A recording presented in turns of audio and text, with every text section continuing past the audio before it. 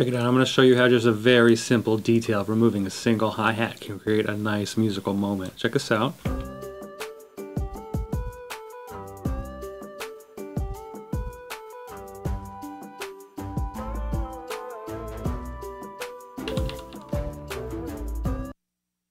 Alright, so that's the bit, and check it out. All we're going to do is remove a hi-hat and we're going to create a whole new musical moment. So here's the section I'm working with.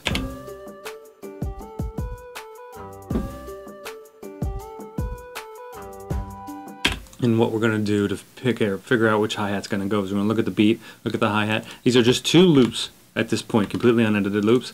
And we're just going to like ride through. I'll zoom in nice and big. And we'll look for a moment where one implies something to the other. So check it out.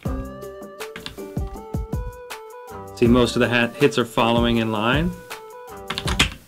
Here's one.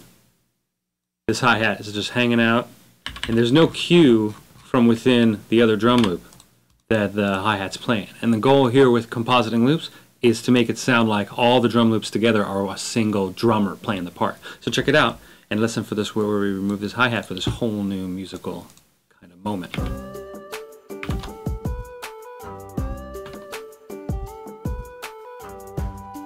Did you catch it? Just a tiny moment. By removing one hi-hat, we actually have a whole new kind of... So here it is again with the whole hi-hat loop.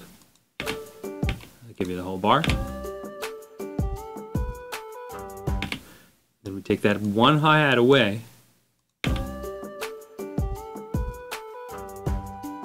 And to make it really dramatic, take these out too. And if we were going to do that, we probably would want to have the drum loop sort of line up. So again, we're compositing these two loops and sort of making them into one uniform thing. So that's a big drop. That might be nice before a whole new section.